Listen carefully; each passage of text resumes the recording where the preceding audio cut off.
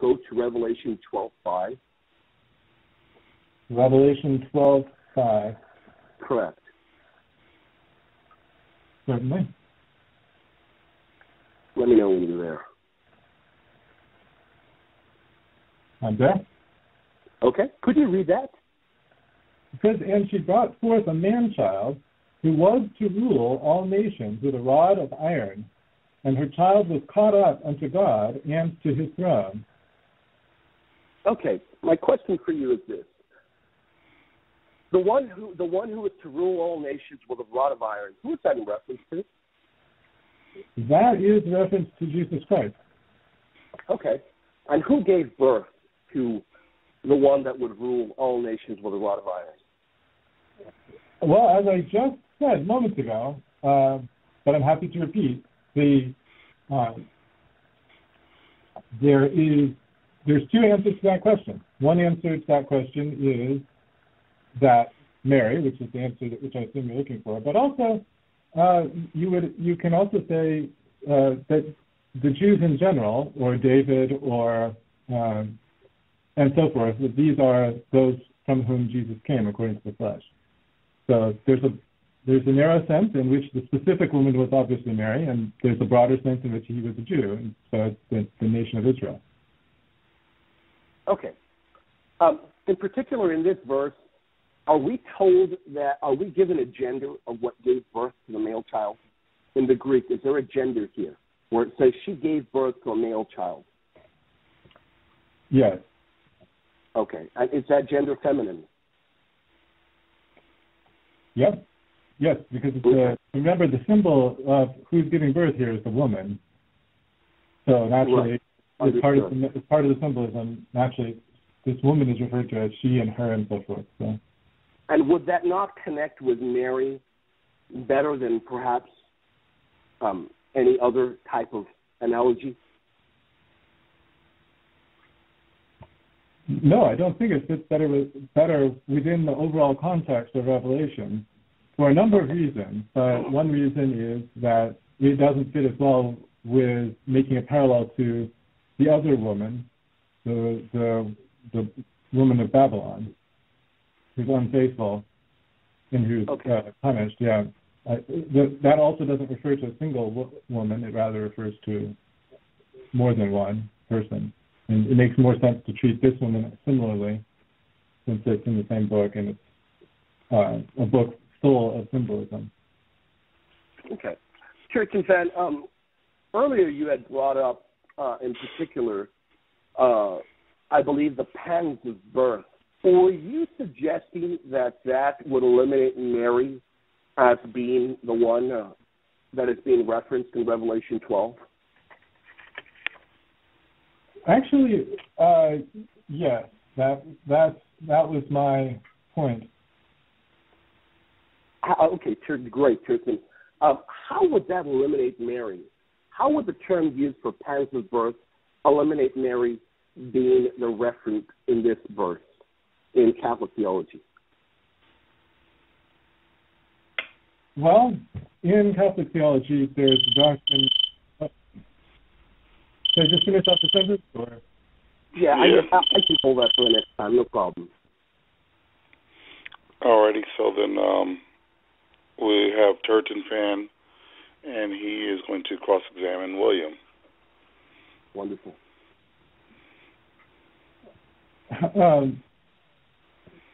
With respect to the question of the writing the history of Joseph the Carpenter, excuse me,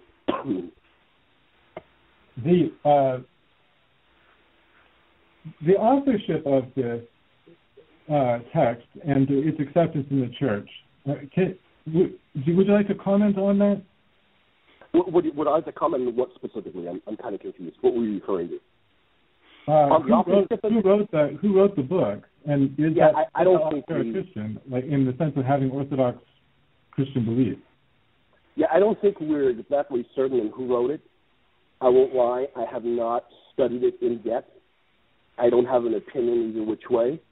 I do know that as far as interpretations of Revelation 12, I do know that this was pointed out as being the earliest Mariological interpretation.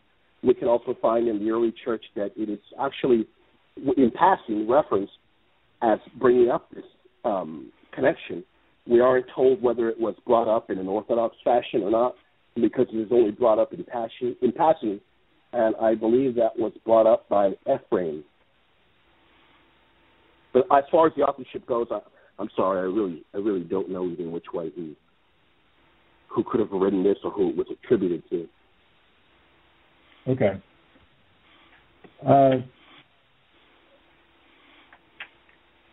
Does Revelation 12 describe this woman as a queen? Excuse me, does Revelation 12 call her a queen? Does Revelation 12 call the woman clothed with the sun and moon under her feet and on her head a crown of 12 stars, does it call her a queen? No, it does not use a specific term for queen. Does she have these, does she, in Revelation 12, where is she when, where does she appear in Revelation 12:1? And a great sign appeared in heaven, a woman clothed with the sun, with the moon under her feet, and on her head a crown of 12 stars. I believe the imagery, the symbolism could be taken from the symbolic crown, which in Greek is Stephanos. And if we examine and we look up, I believe that we can find its reference in Matthew, in the Gospel of Matthew, Mark, John, and each usage of this term, at times it is in reference to something, a symbolic crown, or like a symbolic adornment of something that is of, something honorific. So I believe that it was, I can see where the symbolism was taken from Revelation 12:1 to connect Mary with being the queen of heaven, because we've got a woman clothed with the sun in heaven, and I think that it's fully in tune with symbolic theology. Yeah. And verse 2 says, and verse 2 continues that, it says, and she being with child cried, travailing in birth, and pains to be delivered. Is there anything in this verse 2 that connects with verse 1, or is it two? Are we talking about two different things? No, you're talking about the exact same one. What we've got to be clear about here, as I was bringing up earlier, is the Greek word odeno. We can see it is used here for travails. It's used in a number of passages in the Bible, and we can see that it is not, and we must be clear, it is not necessarily referring to actual physical pain that a woman is going through. There are other pains that a woman endures rather than actual physical pain, and I believe this very Greek term used by the author was used for that purpose, to show us that very fact. So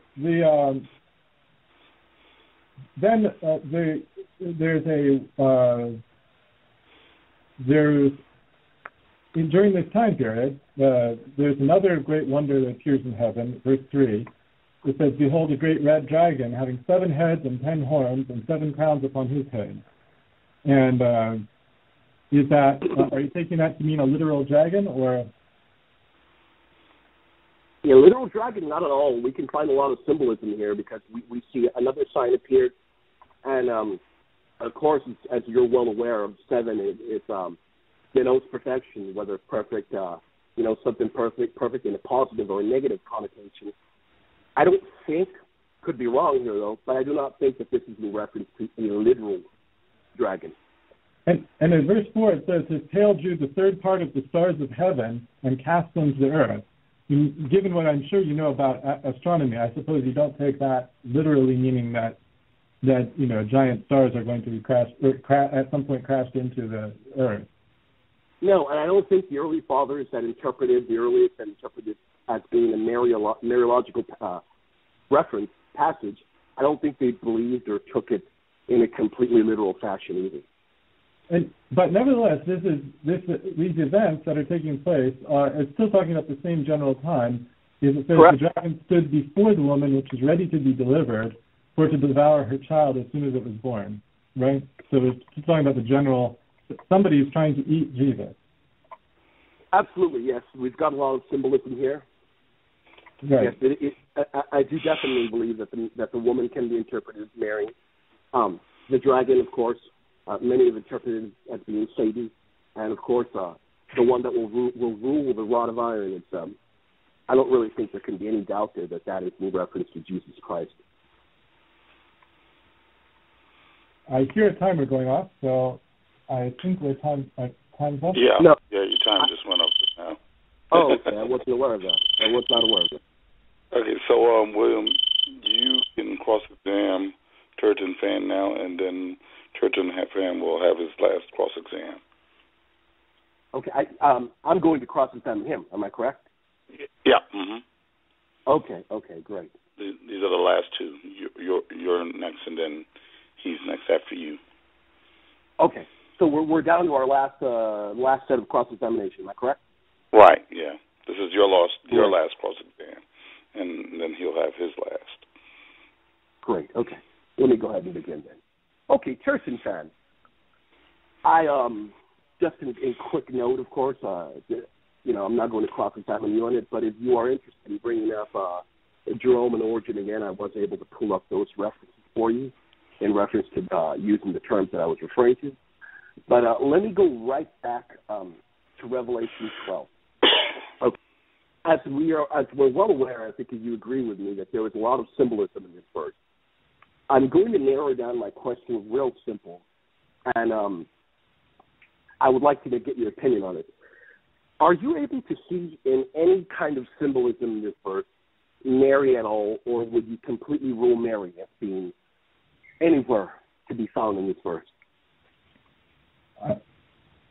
Just to be completely clear, what I'm saying is what the actual intended meaning by John the Revelator was not Mary.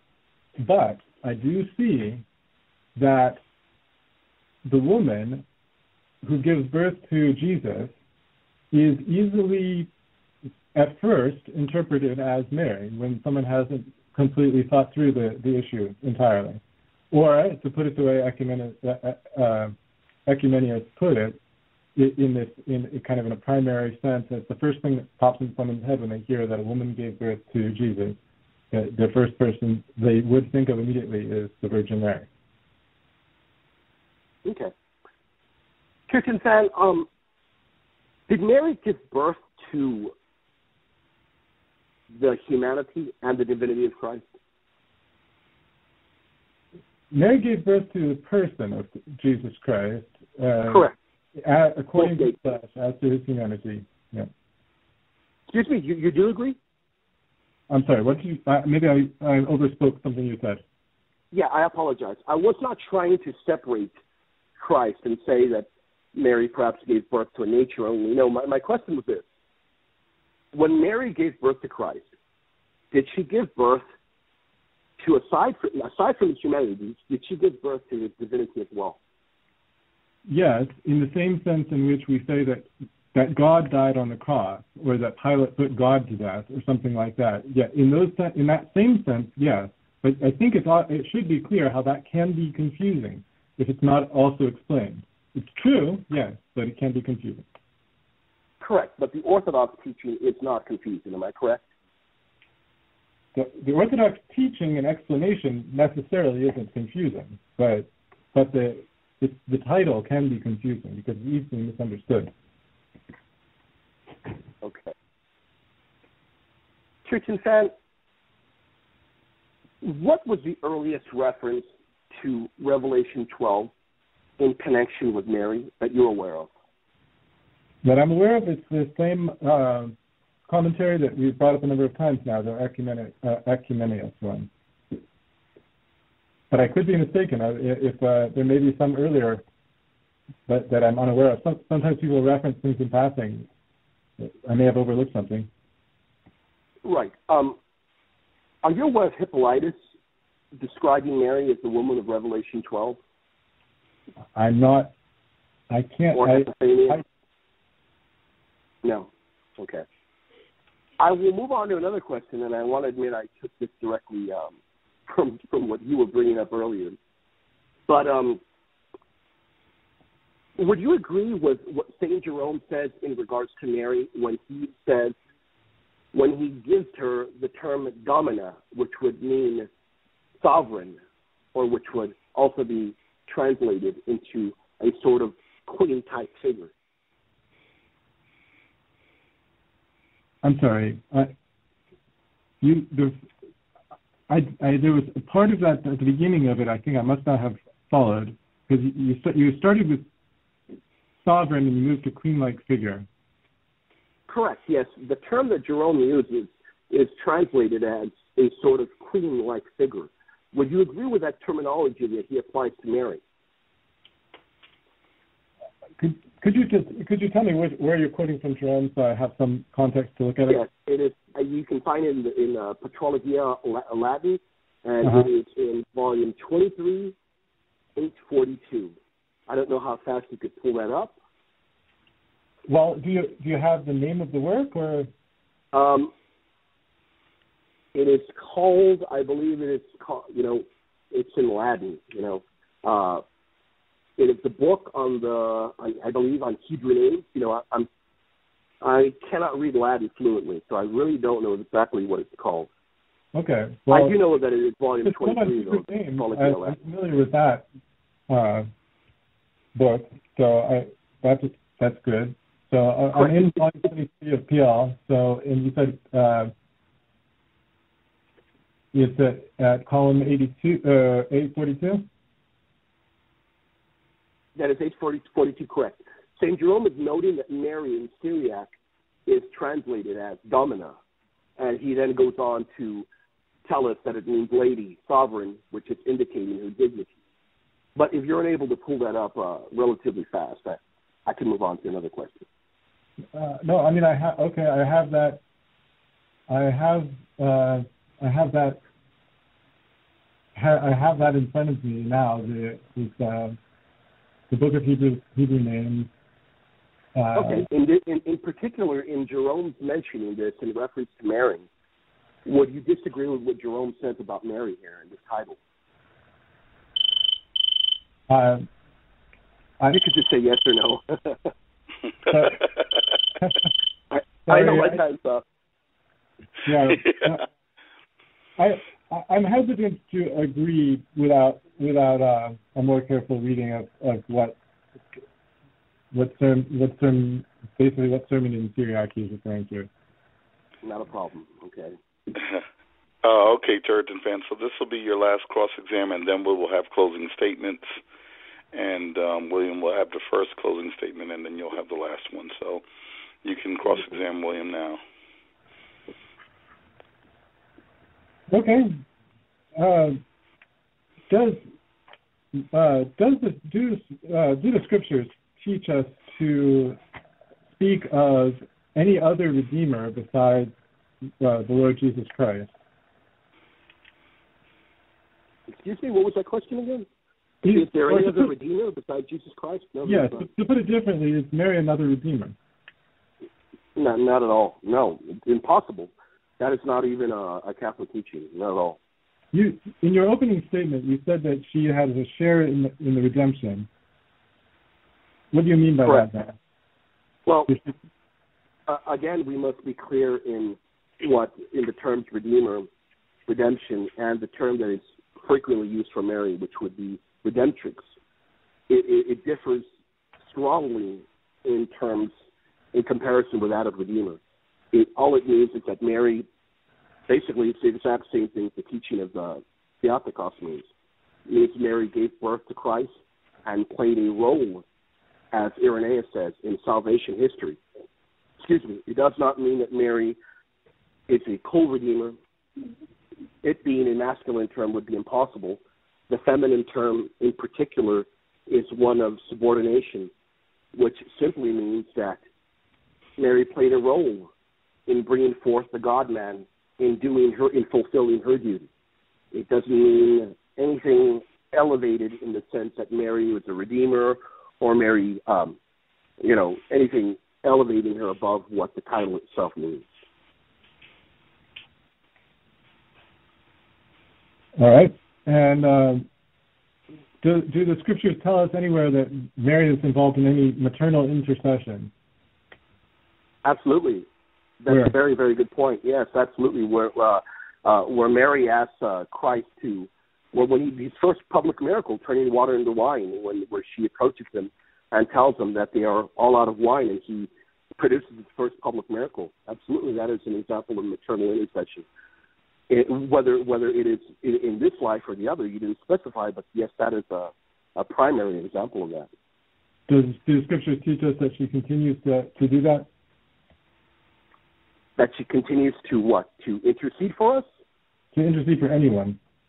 Well, that's a whole other issue. But yes, I do believe the scripture shows us that those that are in heaven, that are closer to God, are more alive than ever. And yes, if they can intercede for us and they can communicate our petitions to God for us, I think that's fairly evident in the scripture. But yeah, that would be a whole other debate, I believe. I'm mentioning it because you brought it up in your opening speech. Speaking of yeah. I was wondering if you could please tell us where Scripture teaches us that Mary currently intercedes for anyone. Well, again, going right back to the whole point, the Scripture doesn't even record the death of Mary. So we don't have that explicit teaching within Scripture. We do have the explicit teaching, though, that those that die in Christ are more alive than ever, closer to Christ than any of us here. They're continually connected to the body of Christ. And yes, our petitions are of value. We are told that we're surrounded by them. We are told that they are given a number of duties in heaven. I think the teaching is evidently clear in the Scripture that those that are with God in heaven are able to continually intercede for us. I don't think it specifically mentions Mary because we don't even have her death recorded in Scripture. So